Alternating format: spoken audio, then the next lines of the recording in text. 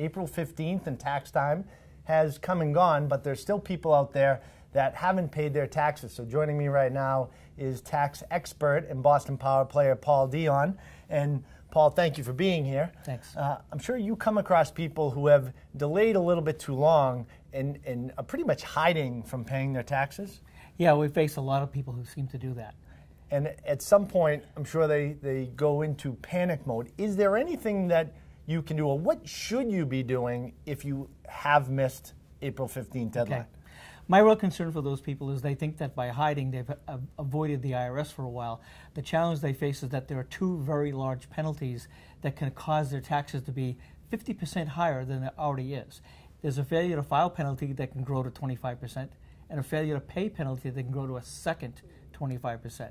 I think that even at this late stage, they should be getting with their accountant, get the return filed. If they can't pay the money, get an installment agreement, and you stop the failure to file penalty in its tracks. Maybe you got a month or two that you've got to still pay. And the failure to pay penalty is cut in half because you've gone into an installment agreement.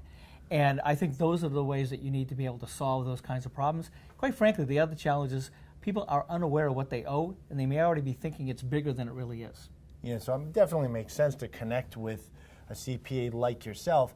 And the reality of it is, like you're saying, that penalty is pretty significant. So that's not going to go away. That's correct. And there's a third problem. If they've been chronic doing this year after year after year, the IRS could decide that they are committing fraud, and now the penalty grows to a third penalty of 75%.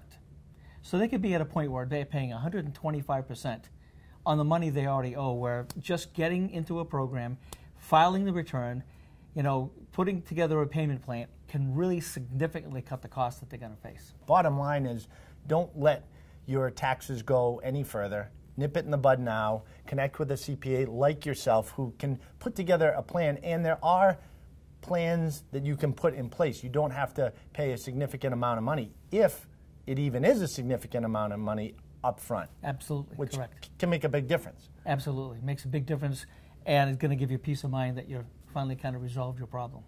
Great information. Thanks, Paul. And if you'd like to connect with Paul and his team directly, you can check out his website at smarttaxadvisor.com. And we have more tax tips from Paul and other real estate tips right here on our page on boston.com.